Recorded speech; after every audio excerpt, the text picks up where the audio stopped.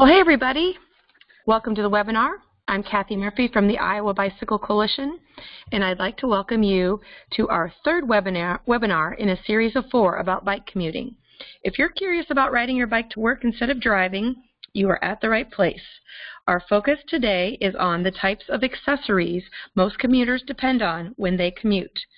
We have 3 experts with us today who will be sharing their thoughts and experiences about bike accessories. So we've drawn upon the collective expertise of the members of the Iowa Bike Coalition to give you the best advice possible. We asked them to take one of our surveys, and they have shared their experiences to give you ideas about what works for bicycle commuting. Keep in mind that the tips provided in this ebook and this webinar are only suggestions. You may not need to buy a new bike or new gear to start riding your work. Much of the gear you need, you will likely already have. Iowa bike commuter Carrie S., who's a 3-mile commuter, said, "Don't build up a false barrier in your mind to bike commuting. It's accessible as you want it to be. Most of all, remember to have fun." So this ebook and this webinar is made possible by the members and supporters of the Iowa Bicycle Coalition. This organization is a grassroots movement of bicyclists from across Iowa to make bicycling safe and accessible for all. Our mission at the Iowa Bicycle Coalition is to promote safe and enjoyable bicycling in Iowa through education, events, better policy, and a growing community of supporters. You can join us. You see on the screen there, iowabicyclecoalition.org/join. So how about meeting our experts? First off, we have Aaron Weiner. And Aaron, if you want to say hello and give us a quick synopsis of who you are and how you bike commute. Sure thing. Hi, everybody. My name is Aaron. I've been commuting by bike for about 10 years. I work in Iowa City at World of Bikes. So, obviously that gives me access to everything that I could possibly need, which is great. I first started commuting while I was living in Chicago, and getting around with a bike and on the train was a lot more convenient than actually having a car. So I ended up getting rid of the car that I had then, and I've been commuting just by bicycle or public transportation ever since. Nice. And I'm assuming that you wash your bike occasionally based on the photo we see here. I just think it looks better with mud on it. All right, that's true. Well, thank you, Aaron. Welcome. Yeah, thank you. And then we have Trevor Bridges. Hi, Trevor. Hello, how's it going? Good. I guess I've been commuting by bike for not quite as long as Aaron, probably about 6 or 7 years. I started when I lived in Las Vegas, just to kind of get ready for when I lived there, I'd come back to visit Iowa, where I grew up, and would do Ragbri, and just trying to get in shape for that. And then it just kind of turned into something fun to do and easy way to get back and forth. Excellent. And where do you work? I work at Bike Tech in Cedar Falls, Iowa. So once again, plenty of stuff to stock up on where I'm at. Excellent. Well, welcome to our webinar. Thank you. And then finally, we have Alan Moran. Hi, Alan. Hi, I am the lead of the internal audit function at CRST International. So I've been bicycle commuting on and off for about 5 or 6 years now. It started off as a way to get into shape and get healthy, but there's also a lot of benefits. So if anybody out there listening has any issues with anxiety or depression, it's also very beneficial to taking proactive treatments towards those. So it's been really helpful with that. But I do it now just because it's an easy way to get my exercise in. 10 miles one way, and then I take the long way home, so I get 20 or 30 miles in a day, and just try and keep my optimism up. That's a great commute. Mm-hmm. All right, thank you, Alan. So why commute by bicycle in Iowa? Alan just mentioned a great benefit as far as health benefits. There's also, of course, environmental benefits and economic benefits. We all know there's many reasons beyond this to commute to work by bicycle. Enhanced health, saving the environment, saving money. But the greatest appeal of bicycle commuting is simply that it's fun. And I think all of our experts can say that it's fun. We keep hearing that over and over and over again. It's just an enjoyable way to start and end your workday. As far as health benefits go, I mentioned this last week, but it's worth repeating. A 2011 study from the University of Northern Iowa highlighted Iowa bicyclists enjoy more than a $70 million savings in health cost. And keep in mind, that's just Iowa bicyclists. And of course, one of our survey takers said, you'll feel so much better physically and emotionally. And Alan just highlighted that as well. As far as environmental benefits, there are increasing awareness and concerns about climate, demand for energy, loss of natural habitat, health issues related to air quality, and challenges with water provision. And the bicycle is the most energy efficient personal transportation device ever created. That's a pretty bold statement, but it's also very true. Most energy efficient personal transportation device ever created. And one of our commuters who commutes 3 miles a day, Kim, said she wished she knew before she started bike commuting how much easier it is than driving to work and worrying about parking. And then, of course, you've got the economic benefits. People are struggling to cope with the economic challenges of housing, food, healthcare, and transportation. Bicycles are an affordable solution. A quality bicycle can be bought for the cost of about 1 car payment, will never need fueling, and is cheaply repaired. So I'm assuming that I can say this for myself and our experts probably too.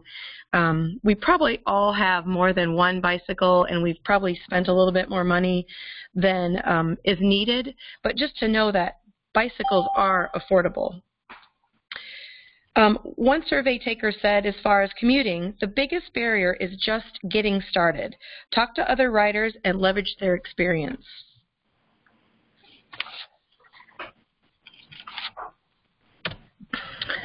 So, types of accessories that you need when you ride a bike. In our Bike to Work survey, Iowa bike commuters say they depend on the following items for every commute. 60% of our survey takers said they have lights on their bike. 59% of survey takers always have a water bottle with them. 55% of survey takers say they have a lock. And 45% of our survey takers include a spare tire, tools, and a flat kit on every single commute. So let's dig a little deeper into these categories. As far as lighting goes, lights not only help cyclists see the road in darkness and bad weather, but they also help drivers on the road see the cyclists. So let's shoot over to Trevor. Can you maybe give us some highlights of the variety of headlights out there? They come in many different forms, usually varied on a lumen is pretty much a measurement of light power, like kind of like candle power, or a wattage in your house lights. Either mount them on your bike or on a helmet, higher visibility, and also have many settings, high, medium, low, plus also a strobe setting. I hope it works really well with like at dusk, where there's still a light out, but you need some more attention and visibility for just your safety. All right, thank you. And then how about Aaron? Taillights. Give us some ideas on a variety of taillights. Sure. There are a lot of taillights available these days, just like there are headlights. And legally speaking, in Iowa, you're only required to have a rear reflector. But I never send anybody out the door at the shop with a new bike without at least reminding them that a taillight is a good idea. Really any sort of red blinking light that's going to get you seen and indicate that it's your back end people are looking at in the dark will do the trick. We're seeing more and more options for lights that are rated to be daylight visible. And I've personally found, for whatever reason, when I have one of those on, even during the day, cars give me a little more clearance. So it's not like they couldn't see me before, but, they're going to give me a couple more feet, which I always prefer. And you can get them, battery powered. You can get them USB rechargeable, which seems to be the most popular thing right now. And then there are options you can hook up to dynamo hubs that generate electricity through what I like to call hamster power, or just the motion of the bike as it's rolling down the street. Right, and one of my bikes, the touring bike that I have, is hub generated, so the lights are permanently affixed to my bike, and as I pedal, they turn on both rear and front lights. But most of the lighting system that I use on my other bikes are also removable. So when you're biking to work, and let's say you have to lock up outside somewhere, typically lights can be removed, especially if you are going to recharge them during your workday. Which brings us to Alan. Some lights have batteries, some lights have rechargeable. Do you have any insight or experience on what's better? Well, so, I mean, the nice thing about the battery-powered lights is it's pretty easy to swap them. You can hot swap them on your ride if you've got a set of AA's to change them out. In my experience, a tail light with a set of AA's in there is going to last you a good long while, or AAA is going to last you a good long while. The problem I've run into with AA or AAA battery headlights is they just consume so much power that the cost savings for these less expensive headlights quickly get overcome just by the cost of replacing the batteries all the time. And there's less quality options out there, at least in my experience, for the replaceable battery versions of headlights. So in my opinion, you're better off going with a rechargeable headlight. And like was mentioned earlier, a lot of them can be recharged from USB cables. So if you're concerned about how much power you have left on that bike, it's really easy to just carry a spare backup battery charger in your pocket that you can plug the headlight into. A lot of them will even run off of that auxiliary battery power. And again, over the life of the bike, you tend to have better output on those and, less cost of running the headlight in the long run. If you've got the money for a dynamo headlight, those are really, really great. But you are looking at significantly higher of an investment to, you have to have a wheel built with the generator in there, and then the headlights also tend to be a little more expensive as well. Very good point. And one of our survey takers mentioned she didn't know it when she started, but now she says, I would have spent a little more money on better lights. And that's exactly to Alan's point, that in the long run, sometimes spending a little more on a rechargeable that you can charge up day in and day out, not worry about batteries, can make a difference in the long run. Moving on to hydration, I would guess the majority of bikes have, maybe the bike shop guys can jump in here, but most bikes have the availability to put a bottle cage on the frame. If not, I know there are types of cages that do not require screw-in options. But Alan, give us some options on how to transport water on your commute.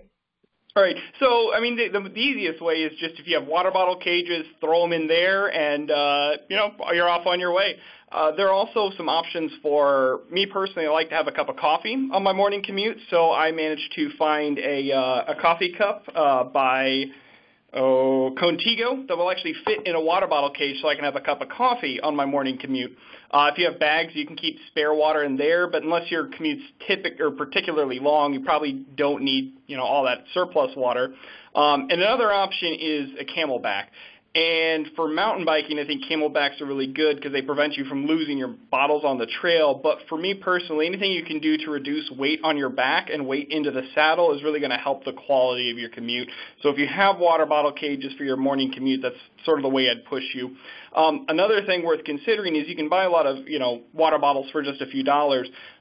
But when it starts to get a little warmer, in my opinion, it's worth spending a little bit of extra money to buy an insulated like a polar bottle, something like that, just because the water will be a little cooler and a little more refreshing for you to drink.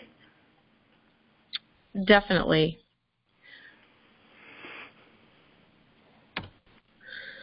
Moving on to tools and repair equipment, most bicyclists, cannot expect to carry all the bike repair tools that you may see at a bike shop, but there are some pretty cool small pieces of equipment that you can put into a under your seat bike bag or in your backpack that may save you on roadside repairs.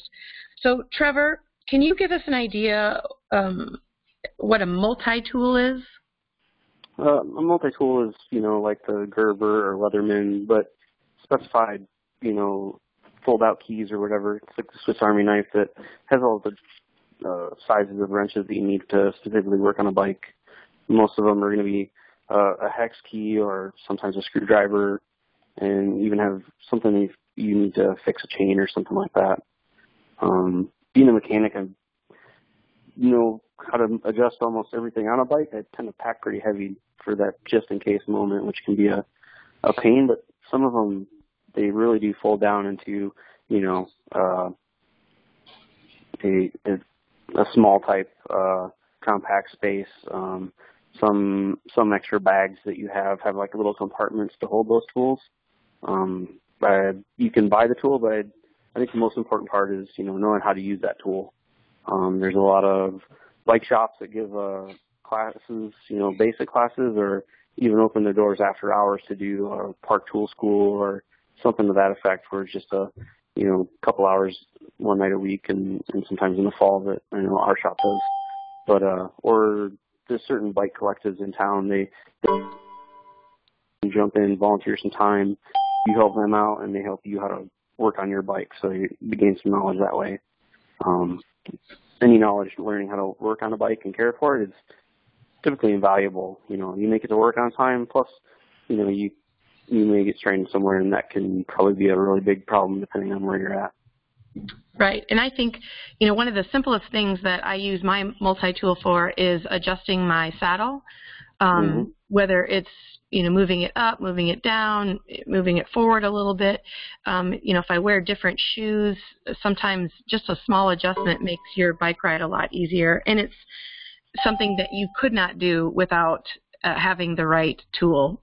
So, and I agree that those multi-tools, they can fold up into each other very small. You can usually find a little teeny compartment in your backpack or your some sort of bag that may be attached to your bike that you can carry it.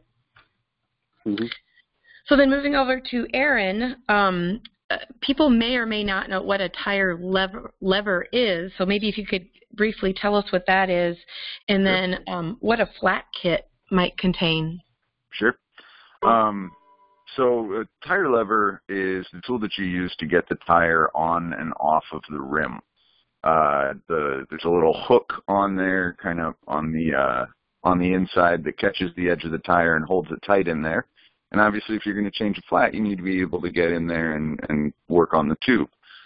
So tire levers come in a lot of different materials. There are plastic ones, there are titanium ones, there are whatever you can think of. And wood would be kind of foolish, but I'm sure somebody's done it. They typically have a little scoop on one side that you use to pry off the tire, and a little hook on the other that you can use to keep the tire lever stationary by positioning it around a spoke if you got a particularly difficult one. They typically come in sets of 2 or 3, so you can kind of do that, leave one in, and then work your way around the side with another. But once you're used to changing a tire, typically one is going to be enough. So you keep those on you, because when you get a flat, it's that tube on the inside you need to work on. Typically not the tire itself. That's going to be a little bit of a bigger problem if something's gone wrong there. And so in your flat kit, the things that I always advise people to have are a tube. Obviously, the appropriate size and valve type is necessary. If you have questions about that, check out your local bike shop, and they'll be able to point you in the right direction. A patch kit, which usually I don't. It's not the first thing I go for if I've already used my spare tube. Then I might break out the patch kit to patch a hole in that. So it's a good thing to have, but definitely for repeat flats if you're having that problem. And then having a multi-tool there is always key. And you can fit those things in a seat bag really easily. Everything comes pretty packable. Or you can even do stuff like I know a couple people, myself included, who will use an old water bottle stuffed full of that stuff and put into an extra water bottle cage that you're not using for water. Oh, that's a good tip. Great. Great. I have a few comments on this, but Alan, for example, what do you carry on your bike as far as tools? for me, the multi-tool, a lot of them will actually have the tire lever built into them, and it's not quite as convenient as using 2 tire levers, but it'll do a pretty good job of getting the wheel off, because the number one breakdown you're going to run into as a cyclist is flat tires. So having either a patch kit or a replacement tube, and then I like to carry an air truck, so that's a little CO2-powered tire inflator. Just so you can replace the tire, get it inflated really quick, and get on your way. At a bare minimum, I would carry this stuff to have that, ability to repair your tire on the road.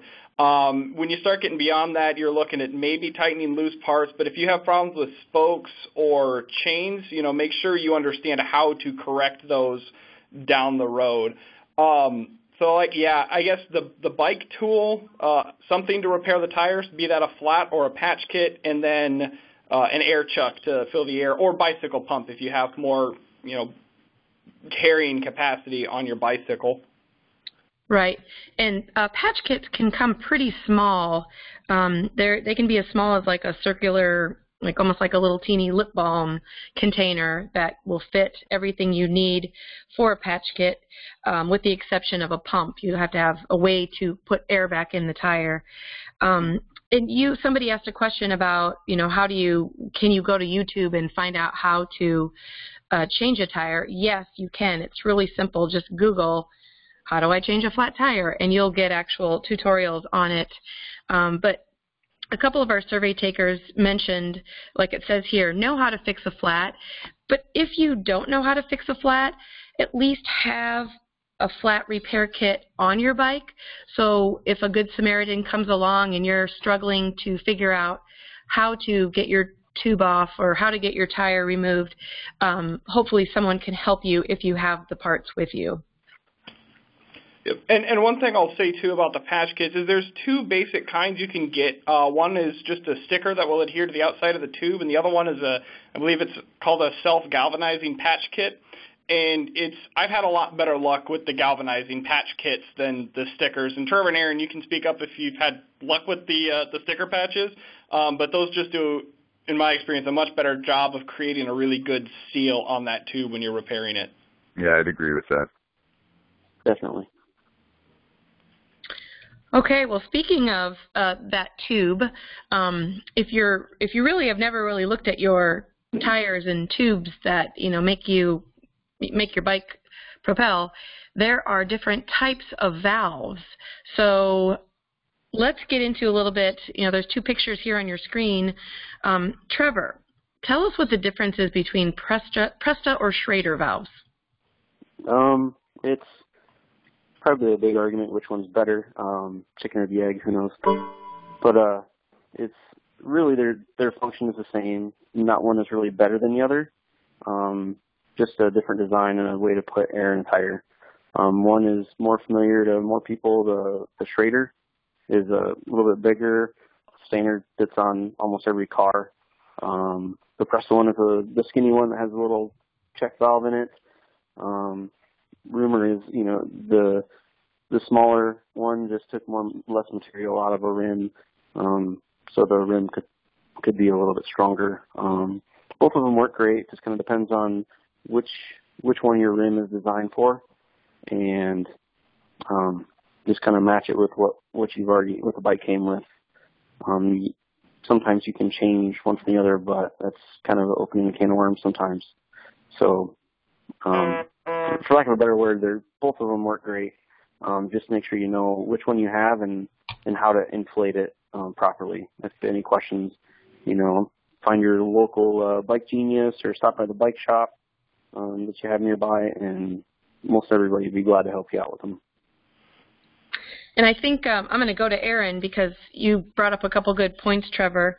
So let's say that I have, the Presta valve on my bike and I have a flat tire. If I want to be prepared for that, how do I know what kind of hand pump to have on my bike, or if I do what Alan mentioned, compressed air, how do I know if I have the right equipment? So almost anybody at your local bike shop will be able to point you in the right direction. Almost all modern pumps can handle either style. especially if we're talking about floor pumps, the big bulky ones you might keep at home, and they usually have a gauge on them. But that's not something you're going to have with you. So Right.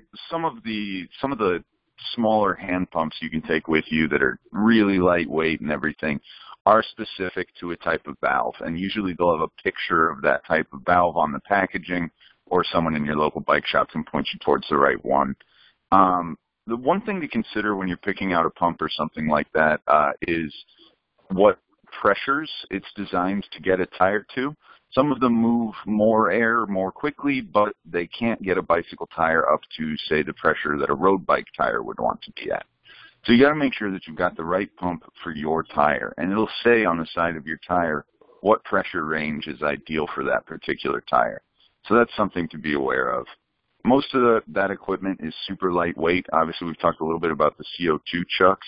That's going to be the lightest weight option, but it can be a little awkward. I've personally screwed up filling up a tire with CO2 more times than I can count, so at this point, I just carry a hand pump. But once you're used to it, once you've practiced, it's an effective way to fill up a tire too. And with those CO2 cartridges, it's one and done, right? Once you use it, it is now trash. So that's when you want to have that hand pump as a backup. Mm-hmm. Okay, definitely. Yeah, exactly. So, Alan, we may have hit on this a little bit, but when somebody's commuting to work, how do they know if they have enough air in their tires?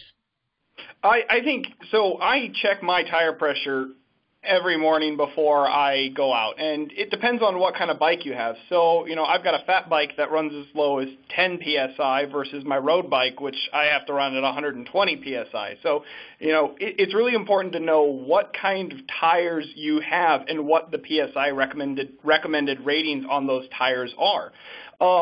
And even beyond just those flat numbers that are going to be on those tires, depending on what you have, you may be able to go out to their website and say, I weigh this many pounds, how much air pressure should I be running in these tires? So while my wife and I have the same, tires on our road bikes, she runs hers at considerably less air pressure. So I commute on much bigger tires that run on lower pressure, and if you can do that, it's going to give you a more comfortable ride for commuting. But I think more than anything, it's really critical to understand, what are these tires designed to run at, and then am I running them at that? Because there's a real temptation to run it at less pressure to have a more comfortable ride. But if you run too low, you're going to get what's called a snake bite, where you pinch the tire between the road and your bike frame, and then, you've got a flat on your hands. So understanding what the tires are built for, what kind of road you're going to be riding them over, and then, again, check them every time, because the number of times I've gone out to my bike, my road bike in particular loses a lot of its air overnight sometimes. You go from 120 when I'm putting it away in the evening down to 100 psi when I go to get it the next morning, and that's not enough tire pressure. I'm going to get a flat on that. Okay. And you can, when you look at your actual tire, you can see what the manufacturer recommendations are as far as how much air to put in the tires. Yep. And to that, I kind of alluded to this as well, it will generally give you a range, and pretty typically with a lot of tires, the heavier a rider you are, the more on the upper end of that recommended PSI rating you're going to want to be. Okay. All right, fenders. So riding in the rain or the muck or the snow, it doesn't have to be miserable, provided you have fenders. Trevor, give us a quick highlight of the types of fenders available. Basically, fenders are, an amazing accessory. They're just completely simple. Some work better than others, depending on what you want to do. There's your full coverage, that cover at least like 3/4 of the circumference of the wheel. And then there's like a snap-on quick type that look kind of like, motocross fenders. The full coverage ones are a little more intricate to install or remove if you want to switch back and forth on them to have them on. Plastic snap-on ones are easy if you just poke your head out the window and it's raining, quick throw them on. Both of them work great. Just whatever your preference, and sometimes, looks and the aesthetic are really important. So full coverage fenders look pretty cool. Snap-on fenders, do their thing too. So it's kind of a personal preference, really. Sure. And, you know, the benefits seem pretty obvious, but Alan, can you give us some insight on what you think fender benefits are? Oh, I mean, absolutely. It's splash protection. All of the bikes I use for commuting into the office with, I have fenders on, because even though I'm going to change, it's nice to not have, you know, you run through a puddle and you don't have to worry about getting a skunk tail running up your back, and it helps to just keep you dry. Definitely. And most fenders are pretty affordable, as it's mentioned here. Okay, so we got to keep this bike locked up while we're at work. A strong bike lock is necessary whenever you plan to leave your bike unguarded. There's no such thing as a completely unbreakable lock, at least to my knowledge, but some locks are clearly better than others, and the best locks can provide a reasonable surety that your bike will not get stolen. Aaron, give us some ideas of some popular bike lock types. Sure. The most popular is just going to be your standard cable lock, at least in Iowa City where I am. We have a lot of students who are riding them to class and things like that. They're pretty lightweight. They're easy to use. You can get them through the front tire and the frame, as well as around whatever you're locking to. The most secure, at least you know, in most people's eyes, mine included, is going to be the U-lock, and you can see one of those in the picture that's up on the slide there. You know, U-shaped piece of metal that you just clamp the bike frame to something with. The only drawback there is that it can be a little bit tough to get it around a wheel, or, you know, impossible to get it around both. What I did when I was commuting in Chicago, where bike theft was a pretty huge problem, was I used a U-lock with the addition of kind of a steel strap that I could run through both wheels and attach to the U-lock. I never had anything stolen. You do run into people who will walk off with just one wheel to go scrap it or something, or, you know, swap it onto one of their bikes. So it's a good idea to keep that locked up, especially if you're leaving the bike somewhere overnight. There are a lot of other styles of locks these days. I have one that I use around town that's almost like a zip tie with a combination on it. And then there's, you know, just your standard chain in a bag is what I usually call it. And you can buy those pretty much anywhere, heavy duty, light duty, and they're pretty easy to use. So that's a favorite of mine these days as well. Well, Trevor, when you know, we've been talking about quite a few different lock types, but give us some highlights on how to properly lock your bike so that, like Aaron said, you know, your front tire doesn't disappear. Well, yeah, like you said, you want to string your lock through as many parts of the bike as you can, most importantly through the frame. Also, you know, obviously pay attention to what you're tying it to, so they can't just lift your bike over the post that you tie to. But, yeah, any way you can secure all the items, there's ways to, they make different axles that you can have a special keyed way to unlock, so you can't just quick release and undo it and steal a wheel, which is a good way to secure your wheels a little bit better. But anything from going the full 9 to like the U-lock, or, you know, if I'm just running to a gas station real quick, I just shift it into the highest gear possible so you can't take off really quickly, and I strap my helmet, you know, through the frame and through the rear wheel. So just one more pain in the butt for someone if they do try to take off with it, and hopefully it, you know, it's harder to take away real quick. So, you know, whether it's just a simple measure of that, or, you know, full on log chain and a padlock. But yeah, tie it through as many items on the bike as you can and make it less convenient. I love that tip. If you're just going in somewhere quick, to put it in the highest gear, because you definitely would slow somebody down if they were going to get on it and start pedaling. So that's a great tip. We also had one of our survey takers say, if you commute often, like if you're a daily commuter going to the same spot every day to lock up your bike, leave the lock attached to the rack where you park. So then it's waiting there for you, especially if it's something that maybe is a little bit heavier and you don't want to carry it every day. So I thought that was a great tip to share with you. So as far as getting together with all the accessories, I think we have gotten through about all the accessory we want to talk about. And hopefully today's webinar helped you with great commuting ideas from our experts. For more info, be sure to download our free ebook, stop by your local bike shop, and ask fellow coworkers who commute. So I'd like to thank our experts, Trevor, Aaron, and Alan, for joining us today. Loved your tips and your experiences that you shared. And hopefully tune in next week for another bike commuting webinar. Thanks, everyone.